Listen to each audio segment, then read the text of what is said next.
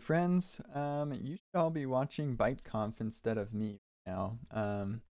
It's this really cool online conference that's totally free, and you can get right on the home.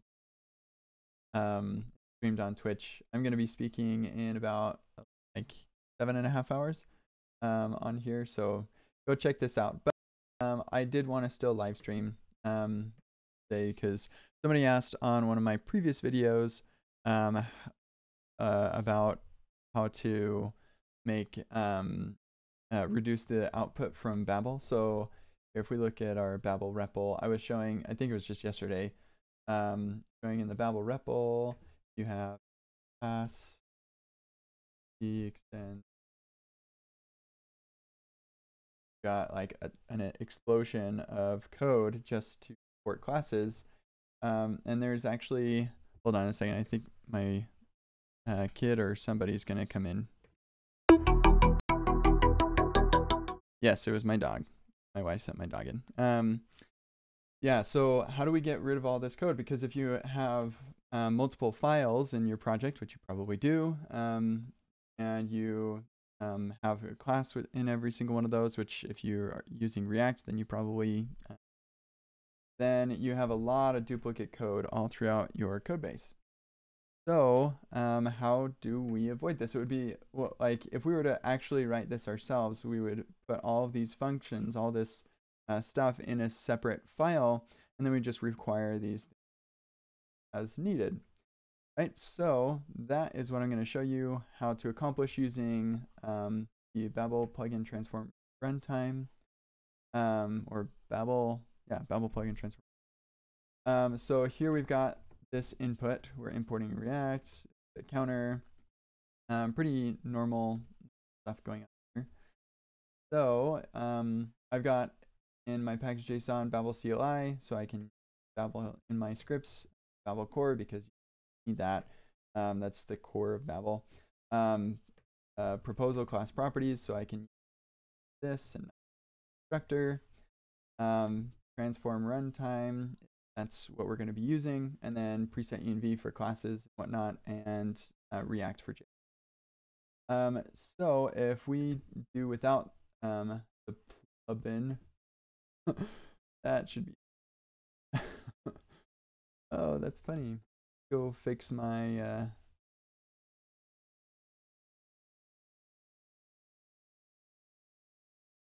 maybe I never did. Never ran it. That's weird. Still works.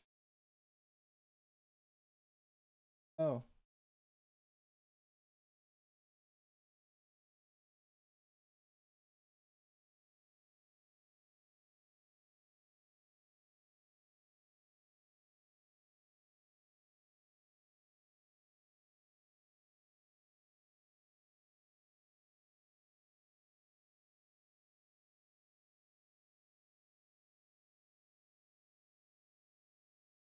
I tried to like fix things up so that it would be nice with. There we go. That's better.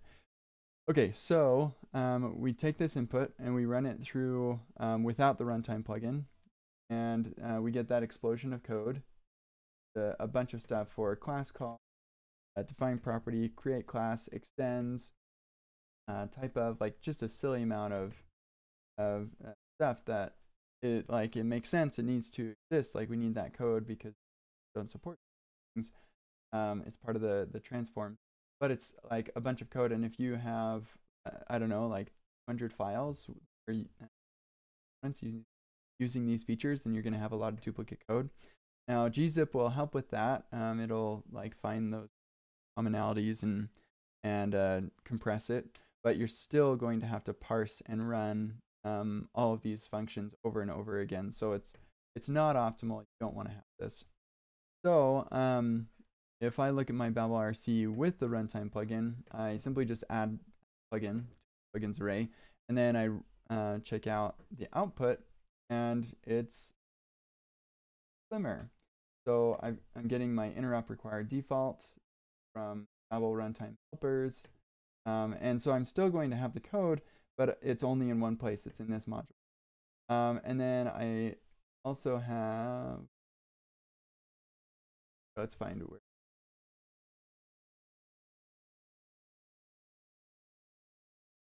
We had possible. Yeah, so that is right here. We're importing that. So we do a whole bunch of these imports for Babel runtime helpers, and that results in. My dog is playing around. That results in a lot less code. So we've got 71 lines versus 81, but these lines are like, if we were to, here, let's format this with, just so we can make sense of. So we've got something like 118 lines versus 204. And the more features that you're using, the more Babel helpers that you're going to need. And so the more you look at code. And it's more than just the extra almost 100 lines in this file. That represents 100 extra lines in every file that you're using these features. So Babel plugin runtime is really helpful for that. Looks like y'all are having some trouble with my audio. I'm sorry. Sometimes this happens. Is it like clicky and scratchy? I never know when that's going to happen, and I don't know what causes it. So I'm sorry about that. But hopefully, like, I'm gonna put this up on GitHub, and you can go look at it later. Let's see. I feel like there was something else. Oh yeah. So there are a bunch of options here. Core.js. If you want to have it use Core.js plugins for, or not plugins, but polyfills, or if we were going to use a weak method, say, we'll just use app equal. And then we'll run that again.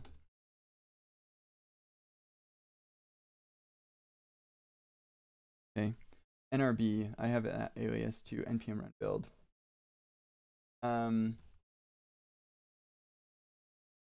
So it's not polyfilled for us with the runtime plugin, but we can make it the polyfill. Add some options to this.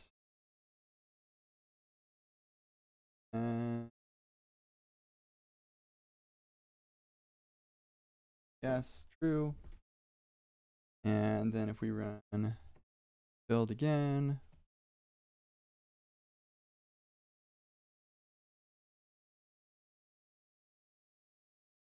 well, I expected that to work. Anyway, I actually don't use Core.js. I use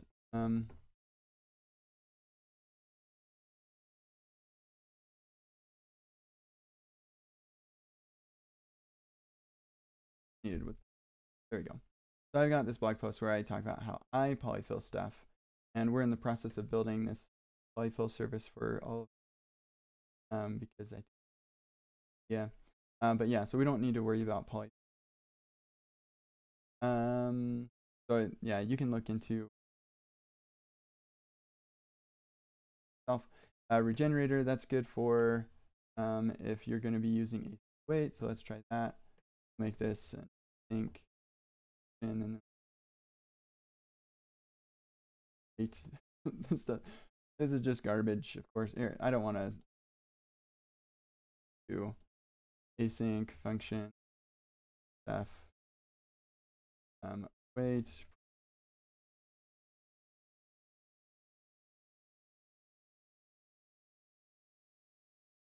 Okay, cool. So then regenerator is turned on by default.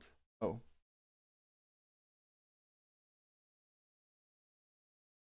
Oh, okay. Undefined false string 2. Okay, so that was what I need to make. I don't even know. Here, let's see. For JS. Number will. Oh. Okay, whatever. Like I said, I don't really care about. So we don't need any options here. We're doing. Just leave that as it is and build again.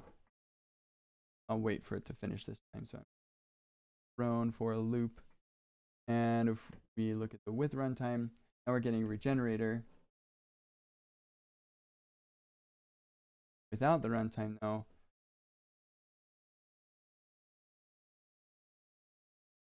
but yeah, here it is.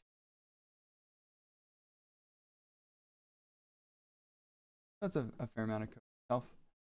And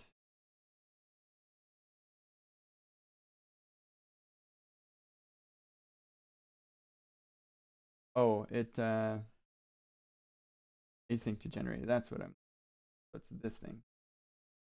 Okay, so anyway, hopefully that all is helpful to you. I definitely pretty strongly recommend you use this. I don't see, like, especially if you're bundling with Webpack or Rollup. If you're not, then maybe I could see not doing this. But yeah, if you're going to be bundling, strongly recommend that. Okay, let me just check any questions.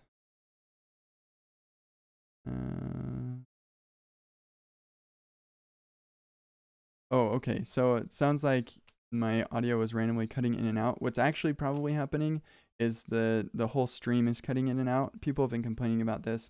Here's the problem with live streaming is it's really dependent on latency of a lot of things. So YouTube could be having a problem, or my computer could be having a problem, or my internet connection could be having a problem. And so this is why my Egghead stuff is recorded locally, because there are fewer points of failure. But when I'm live streaming, I live stream because it doesn't take as much time as like recording a real video.